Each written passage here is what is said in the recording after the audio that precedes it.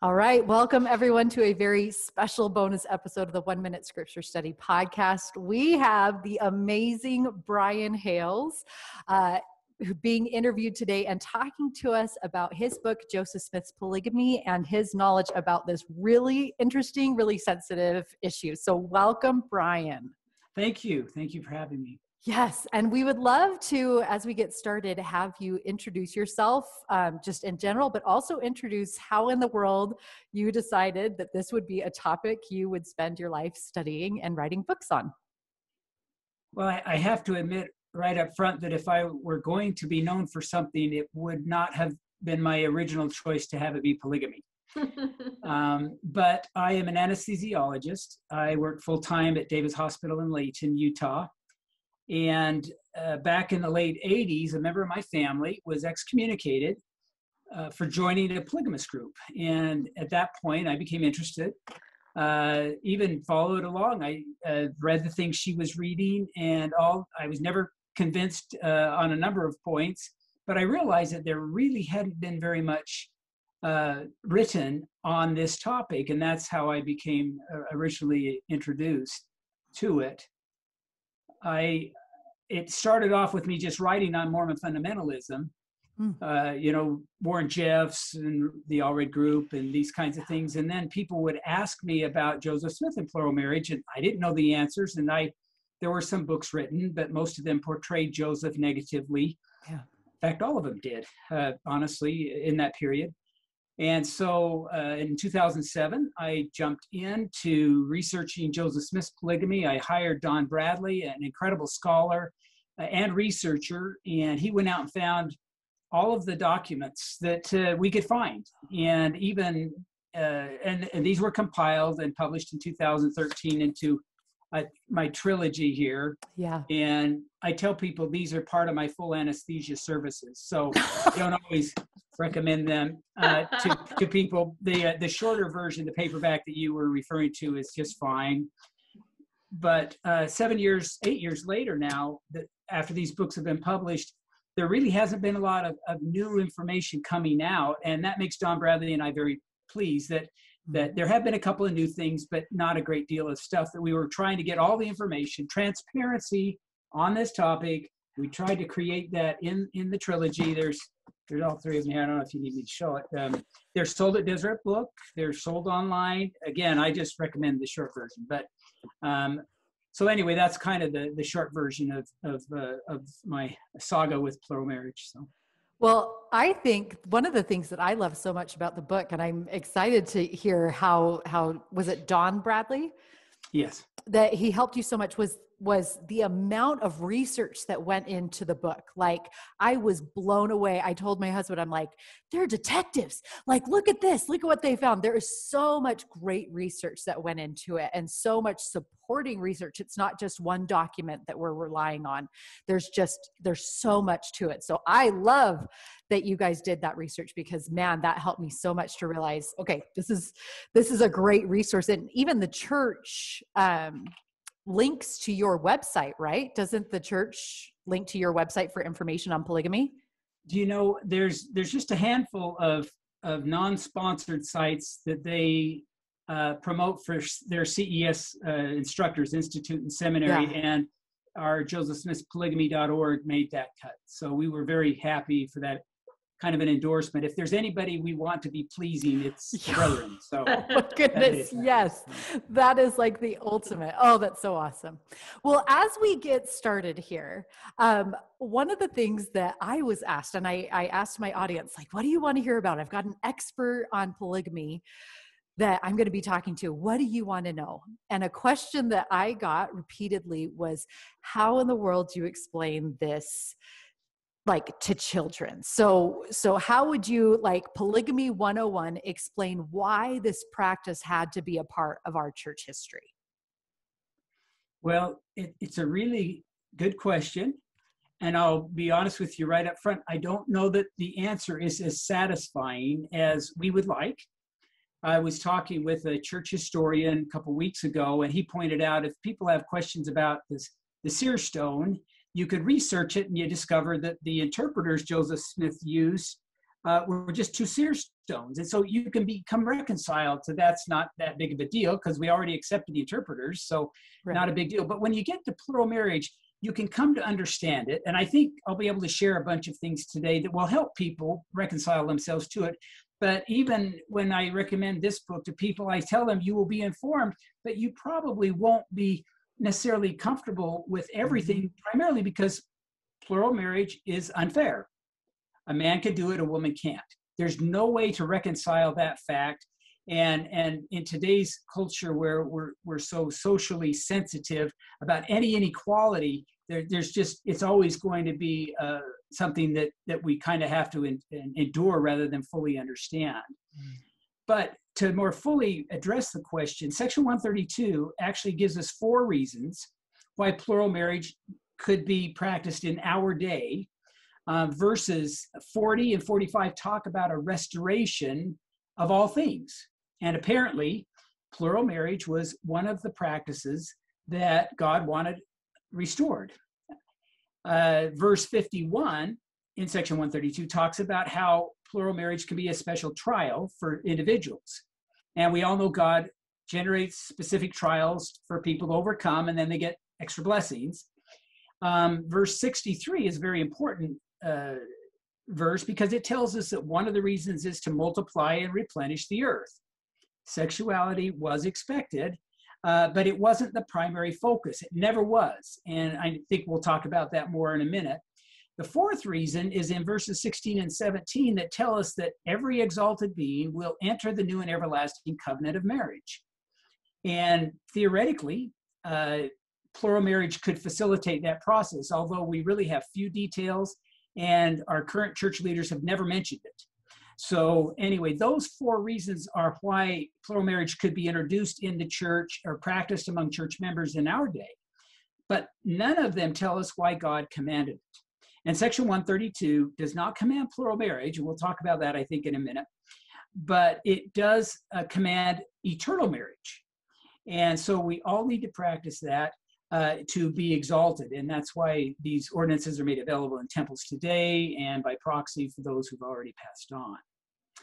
But we don't know why God commanded it. That's a take home here. God gets to command whatever he wants to, when he wants to. He commanded strange things like animal sacrifice or circumcision. And for a period of time between 1840s and 1890, he commanded the Latter-day Saints to engage in this practice of plural marriage. Yeah, I appreciate that straightforwardness, that clarity on that.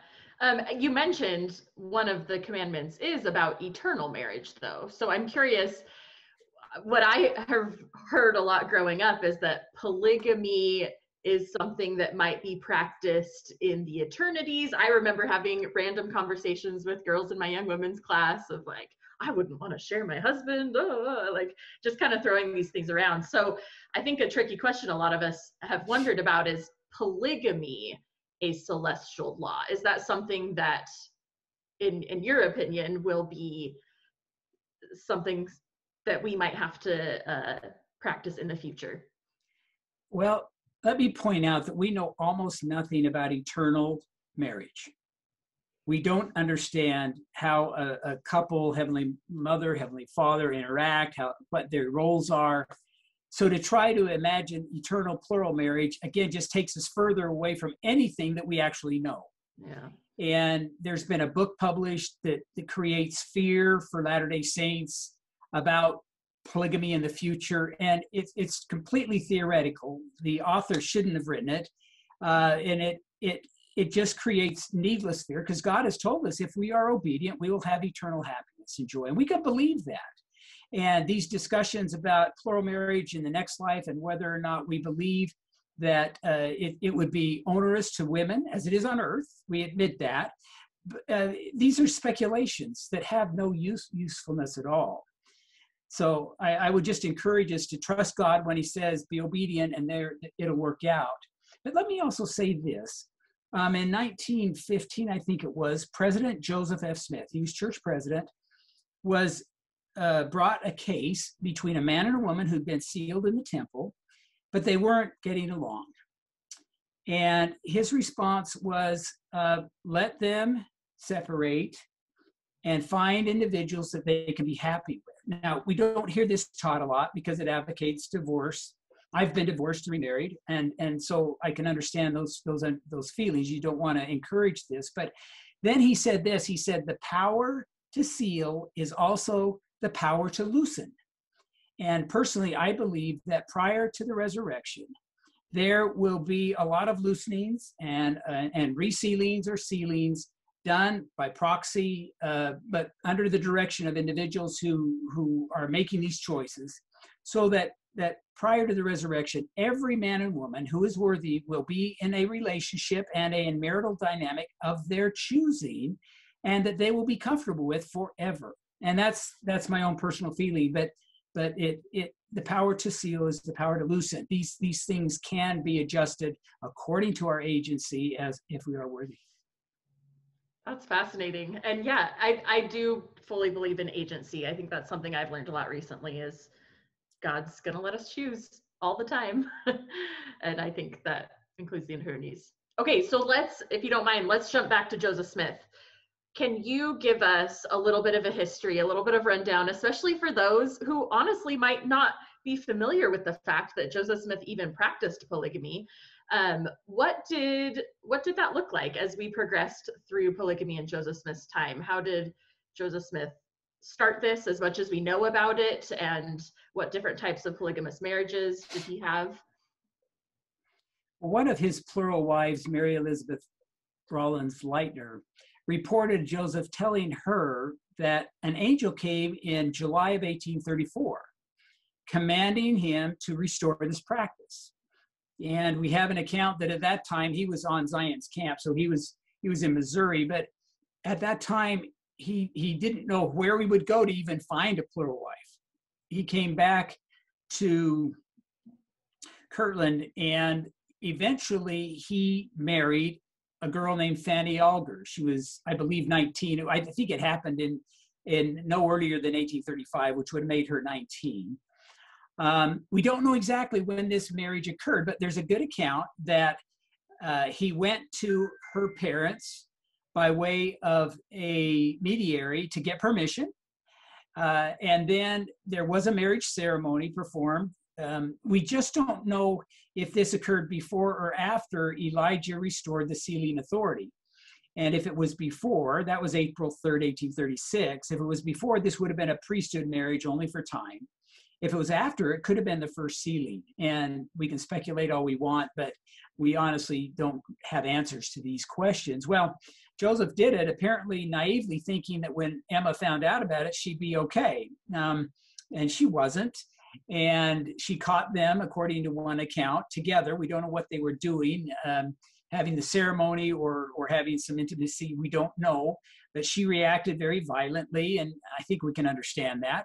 And so she cast Fanny out of their house. Fanny Alger had been invited into their home probably late 1834, early 1835 to be a domestic or just a helper there. And she was cast out. Eventually, Fanny joined her parents and left the church. But Joseph then learned that Emma wasn't going to accept plural marriage easily, and what wife would, in that circumstance. So for the next several years, we hear virtually nothing about plural marriage until 1841. At that point, Joseph Smith has a second visit from an angel. And what's interesting is Joseph is the only one practicing plural marriage in Nauvoo, and most of his initial sealings, and these are all done secretly, but we have accounts from the participants later, most of these are to married women. And a lot of critics are looking at these sealings saying, oh, well, Joseph, they assume, the critics do, that he's driven by libido, so he wants to expand his sexual opportunities with married women, so he introduces plurality of husbands, and he gets to be the second one. All of that is speculation. There's no proof of that. In fact, there's good evidence that Joseph would not have tolerated a plurality of husbands, and he never did engage in that. But he did have sealings with these women that were just for the next life. They're called eternity-only sealings. Now, that's a new idea to us today. We've never heard of that generally, and only he and a few other people in Nauvoo actually had those kinds of sealings, but Joseph had the most. But I believe that he's choosing to be sealed to these married women for the next life only because there wasn't sexuality and it wouldn't hurt Emma's feelings. And then we hear that the angel came a third time, and this time it was with a sword, not a flaming sword, okay, just a sword, but to emphasize God wants the real plural marriage established as a practice among the Latter-day Saints. And this was in early February of 1842, and this is the time where we first see Joseph proposing to single women, and where we can document sexual relations in those marriages after they occur. And so that's kind of a quick rundown. By the end of 1842, there were only 3 polygamists in Nauvoo total. By the end of 1843, we're up to almost 30 men and 85 women. So it expands, but still at Joseph's death, there were only 135 pluralists in Nauvoo.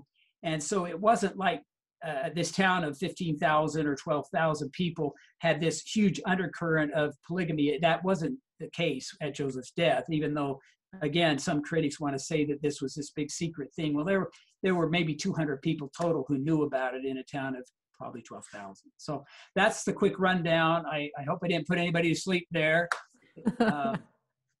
Not at all. That was perfect. Yeah, that was perfect. I don't think anyone's falling asleep with this as our topic. You're totally fine. And I actually, one of the things I loved in the book was that near, the middle, there is this summary of his plural marriages. And as I went through and read the book, I inserted all of the little things that you said about like what had happened around those times. And as I filled this in, I got this picture of Joseph being absolutely torn between the God that he loved and the wife that he loved, and just trying to do his best to please both of them. And it was impossible. It was literally impossible for him to please both of them in this matter. And that was one of the things that got me is understanding more of what an emotional roller coaster this was for Joseph, and how much he didn't want to be the prophet that this particular thing was restored through. So I appreciated that so much, and how clear you made that in the book. One thing you mentioned, and I think Callie might have mentioned this too, is that there was deception. Joseph was not totally honest, including with his wife. And there were times when he was asked if he practiced polygamy, and he said no. And I think we have a hard time reconciling that with him being a prophet. And so why, and I'm sure a lot of this will have to be your opinion, because as you've mentioned, there's so little documentation, but what is the evidence we have for why there was so much secrecy? I appreciate that question. And it's a question that I have heard so many times, and especially critics will dredge it up as evidence that Joseph was a liar. Right. And they imply some big network of people deceiving to hide this practice. That didn't happen. And part of the reason I'm comfortable saying that is, if you can let me share my screen, is that something I can do? Let me see real quick. I think I can give you that permission. Okay, I just gave you that permission. All right. This is an article that I put together, and it can be downloaded from my website, MormonPolygamyDocuments.org, where I've posted it there. But I looked at every single denial from Joseph Smith or church leadership. And believe me, there are a few places where Joseph is trying to not admit it. And you could argue he's using deceptive language, but at the same time, this doesn't bespeak him carrying on a lengthy deception with blatant lies or anything close to that. I frankly am more worried about some things Hiram Smith said than from what Joseph said, and even Emma. But it's all there. So before we start assuming Joseph was this big liar on polygamy, we should contextualize it to the few things that we know about. And it's all there in this article. And now I don't know how to get, oh, there it is. Stop sharing. Okay, now we're back. So anyway, we could talk a lot about it, but the assumption I don't think is valid that he was doing a lot of lying. He wasn't totally forthright. He was holding back, but only because he didn't want to have the law which actually would not have been critical of plural marriages. Polygamy was against the law in Illinois in 1840s, but since the plural marriages were spiritual marriages, the government would not have recognized them as an actual marriage. Oh. So bigamy, polygamy, that would not have been the prosecution's point. They would have gone after a statute of adultery. Open adultery was against law, and some of these marriages were consummated, and the enemies of the church knew this, and that was their point. That's what brought Joseph Smith into Carthage, at least one of the reasons. Right. It wasn't a charge of polygamy or bigamy. It was a charge of adultery with one of his plural wives. Mm-hmm. And Joseph knew this, and he'd been in jail before, and so he's trying to avoid acknowledging that fact without lying. But as you go through these few accounts, I think there's 19 total, but not all of them are from Joseph, less than half, I think. You could read the context and decide for yourself what Joseph is doing. So. Mm. Well, and the second half of that question that I want to make sure that we touch on, because I think this is important to women. And even in my book, in so many different places in the margins, I write, oh, poor Emma, poor Emma, poor Emma, because he was not totally forthright with her and hid many of the marriages from her. And my takeaway from the book was simply that this was a man doing the best he could to keep his marriage together while still obeying God. That he was just very imperfectly doing what he knew God wanted him to do and trying not to hurt his wife as he did it. Would you agree with that assessment, or how do you see it? Well, I think we're right to feel bad about Emma. Mm-hmm. She was in a different position. The people around Joseph, the men who were said, you need to practice polygamy, God commanded it, they could all say Joseph said it was a commandment from God. But for Emma could worry that maybe Joseph had his eye on another woman. I mean, and that maybe this didn't come from God, or maybe he thought it was from God and it really wasn't. So Emma was in a unique position. But as I see Joseph getting these eternity-only sealings, non-sexual, for the first year or so, there was one or two exceptions, but that was the bulk of them. I see Joseph trying to be kind to Emma. Mm-hmm. And then Emma did go along. It didn't last long. She participated in 4 plural marriages, and we believe she authorized a 5th. But she turned very much against the practice of polygamy. And what's interesting is the last 9 months of Joseph's life, we know almost nothing about what's going on in the mansion house. Joseph is there with Emma. Emma knows all about polygamy. Several of Joseph's plural wives are there. Is Emma keeping Joseph from those plural wives? Is Emma regulating his interactions with those plural wives as normally you would think could happen? We have no idea. But we do know this, that when Joseph Smith was on his way to Carthage and martyrdom, and he went to Emma and he said, Emma, come with me. I don't want to go alone. He didn't go to the other plural wives. He's confiding only in Emma. We don't have him confiding in any other wife but Emma at any time. And Emma, with the children and all, she couldn't go. And so Joseph said, well, look, write a blessing and I will sign it when you get back. That's what I can give to you if you can't come with me. And so she wrote a blessing that Joseph never signed because he never came back. But in that blessing, she said that she wanted to retain her position by Joseph's side through eternity. So here's a woman who has put up with the worst that polygamy could offer, in my view, and who she knows the inside of plural marriage there, but she still believes Joseph was a prophet, and she still is with him as his wife. So whatever victimization people want to claim for Emma, and it's easy to see that she was victimized by this. All women are, if you ask me. But we have to also take her faith that she stayed by Joseph's side and she stayed believing. That's a beautiful, beautiful point of view. And that kind of brings us to the second half of there's 2 of these very tricky questions we wanted to cover with you. And the second one, I absolutely adore how you guys addressed this argument that people have that this was a revelation that was sexual in nature, that the whole point of it was, to satisfy men's lusts. And I loved you guys did math. And I'm not a big mathematician, but you guys did the math on fertility rates. And would you explain a little bit more about that and how that supports the idea that this was not mainly sexual in nature? This commandment was not all about that.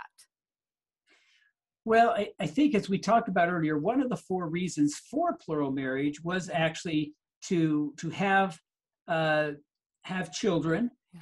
And if you look at a society that has plural marriage in it, that society will grow more rapidly than a monogamous society. Mm-hmm. The individual families are actually smaller with each of the wives, but when you have most of the women having children, the overall numbers go up. And so people will theorize that at least one of the reasons God may have chosen to implement plural marriage in Utah was because he had spirits he wanted to send down. And that was an idea that was promoted often over the pulpit and by members in Utah. The problem with saying that libido was driving Joseph, and let's just step back 1 second and say, if I go to Cincinnati and I stand on a street corner and I ask people, I ask them this question: Joseph Smith introduced polygamy among the Mormons. Why do you think he did it? 99% of the people are going to say libido. You know, he wanted sex. It's that simple.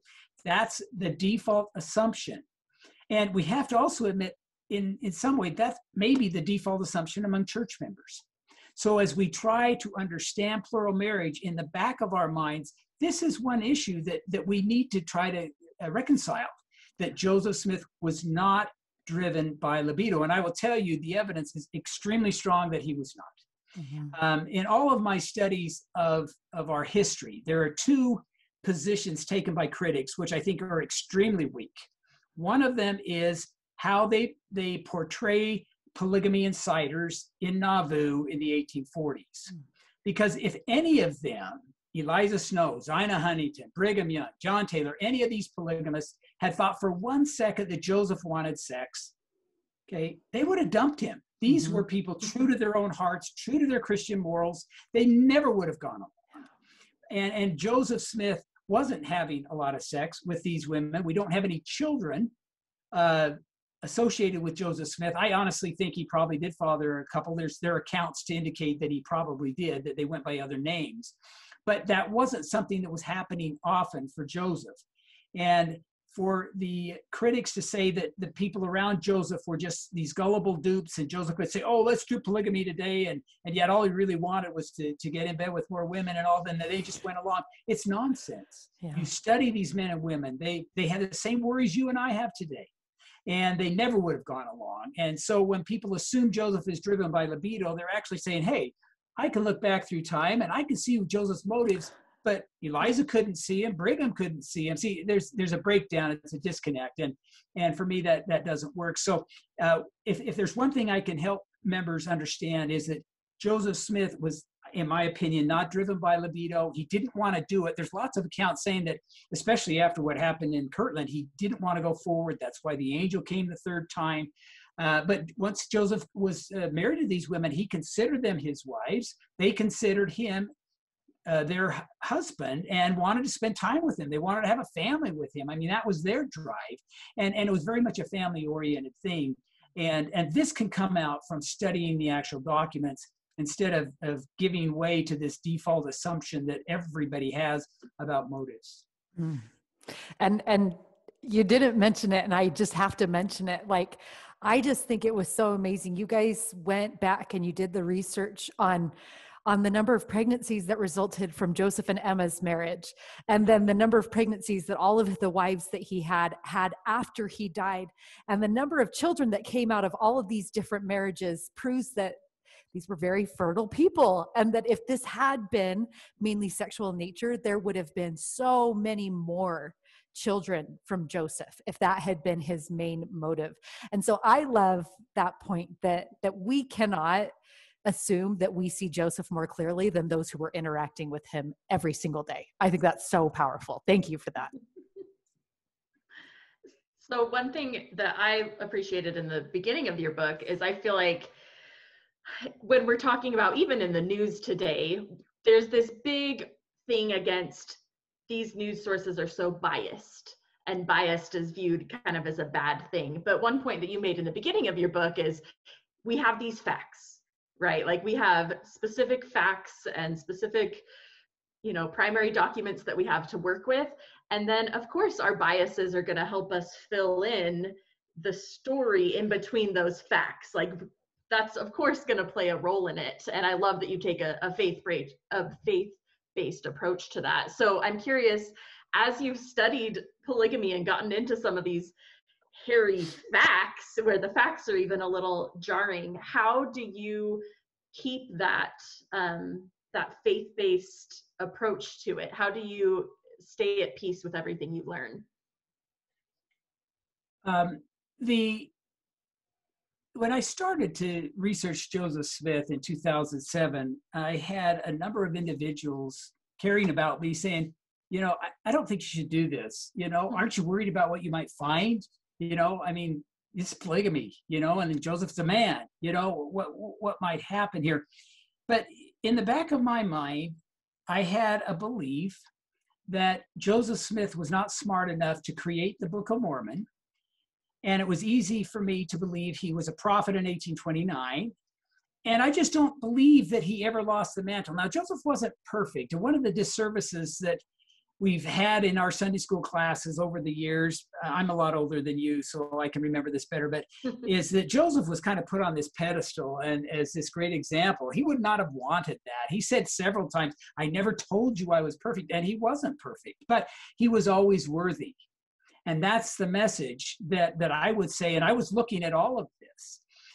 But once I got done with my polygamy research about 5 years ago, I actually tested this theory about could Joseph have created the Book of Mormon? Maybe we'll come back to that. I'd like to talk to that. But for me, I just believed he started as a prophet, and I never found anything to make me believe he would have lost worthiness to continue to be God's mouthpiece and priesthood key holder here on earth. Well, I'd love to jump into that a bit. What have you found? I know you've been doing research on that more recently. What have you found about Joseph showing that he had to have received the Book of Mormon through revelation and not through his own creation? This could be a separate podcast. Well, let's just really quickly, because we have previously done an episode where we talk about linguistic fingerprints and all of these different, and we've referred to it the way that John Hilton III does, as this is kind of the scaffolding that helps us as we're building our testimony of Joseph Smith. And so as we're talking about things that might hurt people's testimony of Joseph, can you help us with building some of the scaffolding that can help support our testimonies of him with what you've learned about Joseph's voice and his ability to write the Book of Mormon and what you've learned about that?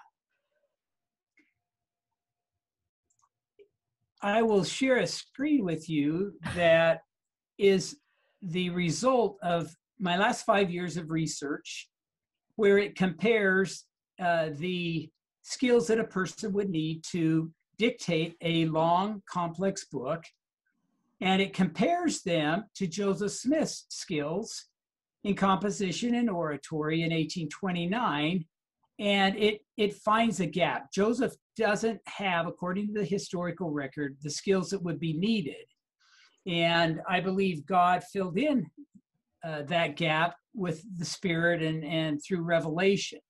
And this handout, which I understand will be available at your website, talks about the different theories and why none of them fit. And so this idea that I've now been able to test is what actually sustained me while I was doing that research. And I like that, because I think you're right. We have to build ourselves up with the good stuff when we're learning some of these other topics that might shake a little bit. They might shake that foundation that we thought was sure. It's good to add other evidences to it for sure. One thing, I just have to be honest, I have many friends personally who have left the church specifically over this topic. And I'm sure many of us are in the same situation. This topic in particular it's a tough one. It's a tough one for a lot of people to swallow, especially with a lot of those little kind of soundbite clips that are all over about what we may or may not know about polygamy. So I'm sure you have been put in this position many times. I mean, you've published works about it, but how have you found as a productive way to sort of defend the prophet Joseph when people come with some of these really brutal accusations? I think we kind of touched on the biggest one, is that people are in the church are so willing to assume libido drove the process. And if they will get into the primary documents, you discover that just didn't happen. And Joseph wasn't that good of a conniver, or I would argue no one could be, because the people were watching him so closely, those that were involved with this. So the idea that libido is driving Joseph is a speculation that people will still grasp, because it comes so easy to the natural man, the natural woman. Yeah. But if we will get into the primary documents, don't get them filtered through some unbeliever, go right to them, and we quote them here. And if you really want to punish yourself, grab the trilogy, but it's all there, and just read it. And you'll find these are imperfect men and women, and Joseph wasn't perfect, but you will find they were sincere, including Joseph, and that none of them wanted to do it, but they did it because they believed it was a commandment of God. Now, let me add, one of the big complaints that I have heard is that, why hasn't the church told me these things? And quite honestly, until 5 years ago, the idea that Joseph was a polygamist was probably known by less than 3% of the church membership. It wasn't talked about in seminary. It wasn't talked about in Sunday school. There's a reason for that most members are not aware of. And I think I can share that now. And that is simply that if you study Mormon fundamentalism, and that is what I wrote my first book on back in 2006, we learned that in 1904, the Second Manifesto stopped permission. And I would reach out to my fundamentalist friends. Most of them are great people. But when Joseph F. Smith stopped authorizing it, that stopped authorization. There is no authority outside of the church. And this is an important point, because having a personal revelation and being very sincere doesn't create authority. And section 132 tells us in verse 8, my house is a house of order. Verse 10, will I accept that which I have not appointed? Verse 18, if it is not sealed through him whom I have appointed, it is not valid. And my house is a house of order. Repeated a second time within 11 verses. So the point is that there's one man who has these keys. And when they were not available after 1904, there's a period of a lot of members trying to get authority, and they get them from church patriarchs who thought they had authority, or they get them from excommunicated apostles, or they would just think that a burning bosom and sincerity was enough. But then in the 1920s, a guy named Loren Woolley shows up with a story that back in 1886, he'd been given authority. Now, there's all kinds of problems with this idea, and I've written books on it. And but this idea united the fundamentalists. And so during the 1930s, they're joining together, and they're getting a lot of press.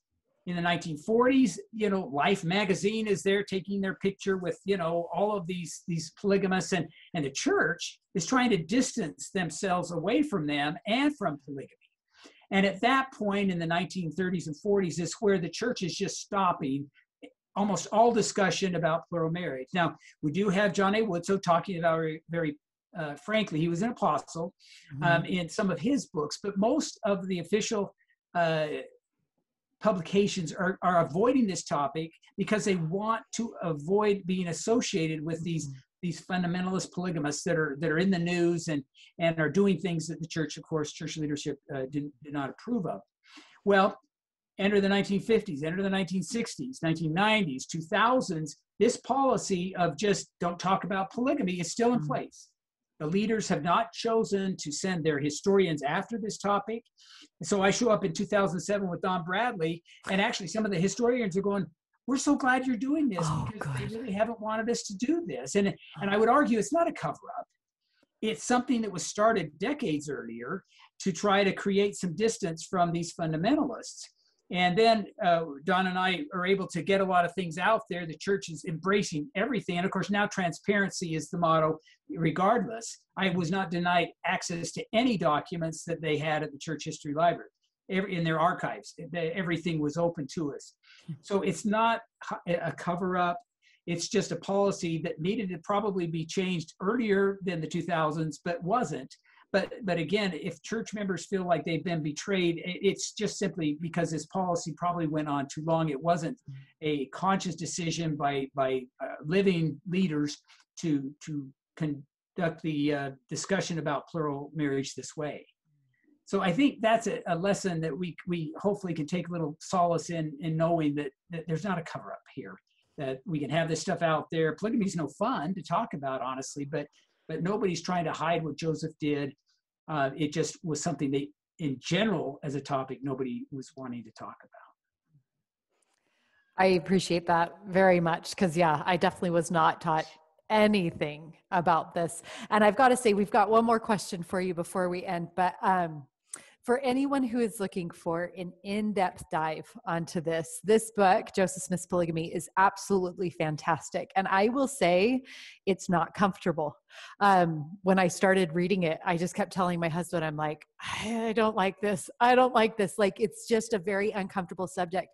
But I think the number one thing that I took that you mentioned at the beginning is that this has to be a spiritual quest, that you've got to let the Spirit guide you. And even if, and we've talked about this, Callie, even if we can't make sense of it, that we can still feel peaceful about it. And so I love that you have put this information out there so that people can get the information and they can seek for themselves that peace. Because I know my husband's like, oh, I think this is one time where ignorance is bliss. But I think you're just doing such a wonderful job bringing it out into the light. So thank you. And I just have to say, on Instagram, every time before we interview someone, I ask if anyone has questions to add in. And I always get a pretty good response. But when I said, do you have questions about Joseph Smith and polygamy, I got a record number of questions. Like, I think, and a lot of people said, and please don't sugarcoat anything. We want to know the truth.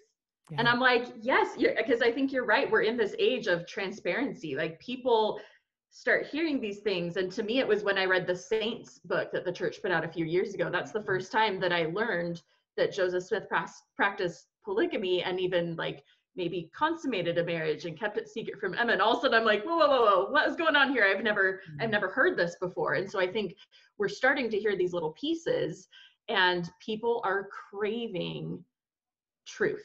And that might not mean the full answer, but at least what is the truth? Because we sure have a lot of untruths out there. So yeah, I think this is going to help provide a lot of clarity to people. And I second the book as well, Joseph Smith Polygamy. Yes. Well, I should point out that I'm just the co-author. My wife, Laura Harris Hales, who has a master's in professional writing, was actually the one who did the final drafts of this. And as I said, I've been through a divorce, and then I remarried in 2013. And I told Laura that she was actually marrying into polygamy. I didn't mean polygamy practice, but just because it had been such a predominant part of my life. But she embraced it and helped write this. But I'll be honest with you, she is still not, I don't think, fully reconciled to it. And we've had people tell us as they're reading this that they didn't like it, but they knew Laura and I were believers, and so they plowed on. And more than one person that says, you know, if I didn't know you were as devout as you were, I don't think I could have gone through it all. Polygamy's hard. Yeah. These were imperfect people practicing a very, very difficult practice. And I've had some people tell me they leave. They say, I can't believe in a God that would command people to do this polygamy. I just can't believe God would do that, or I can't believe that God would command Joseph to do it without telling Emma. And my only response to that is, you know, it's interesting because you've been believing in a God who can be very unequal in other ways by sending a child to be born in Africa, to poverty, a child born to privilege in Boston, someone with black skin, copper skin, white skin. I mean, if we look at the big picture, our God is not a God of equality. And if he commands somebody to do something that's hard, or places them in a position where they are facing great difficulties that others are not facing, I mean, we've accepted that in a different realm. And so it's the same God who's just commanding these people to show their stuff, to show their faith. One of the interesting things about Nauvoo polygamy is God was there. There are visions. There are dreams. There are angelic visitations. I mean, these were a very spiritual people, but they reported these types of very tangible spiritual experiences sustaining their entering and practicing plural marriage. And even if we can't understand why, we can't understand any more than why we were born, when we were born, with the types of skin color and opportunities to know of Christ or not. I mean, there's lots of inequalities out there. This is just one that happened to pop up at a specific time. And I think we just have to have faith that God has things under control, whether it's polygamy during that period or where and when we are born on earth. So that brings me some solace on this topic. That is an awesome point of view on that. I love that. And the other thing I would just say is that it's okay not to feel 100% okay about something, and that God can still send you a feeling of peace, and you can still have a testimony of Joseph and really not be comfortable with polygamy, because I'm not, and I still 1000% believe that Joseph was a prophet. So I just appreciate that so much. Well, to end every single one of our interviews, we like to ask this question: how do you #hear him? You know, it's not going to be a revolutionary answer, but it's that peace that as I am going forward, and I felt it in my writing, you know, being guided in directions and helping to connect dots in ways that I'm not sure I was doing it by myself, but and also feeling stupor when I'm heading in the wrong direction.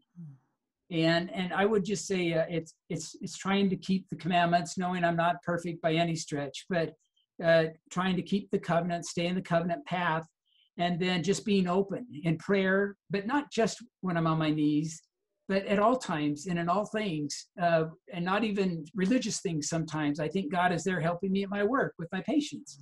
That peace is there, and that communion is some days just constant, and the other days I'm seeking it. So that would be how I hear him. I love it. It's so individual. I love hearing how you hear him. That's awesome. Well, for our listeners, if you would like to get a copy of Joseph Smith's Polygamy, we will be including links in the show notes. You can find your research, right? Is it josephsmithspolygamy.com? What's the website? Let's see here. Do you know?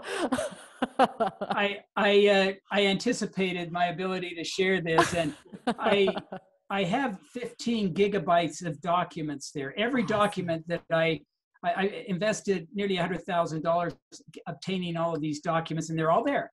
It's transparency. If people want to think Joseph was underhanded or something, well, go ahead and look for it. Okay, polygamy I don't like, but Joseph was a worthy prophet. But there are all of the documents. You can just find them right there on my website.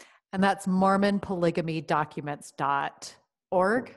Org. Okay, awesome. So mormonpolygamydocuments.org. We'll include a link for that below as well as a link to that PDF about Joseph's translation of the Book of Mormon. Brian, you're amazing. This has been absolutely wonderful.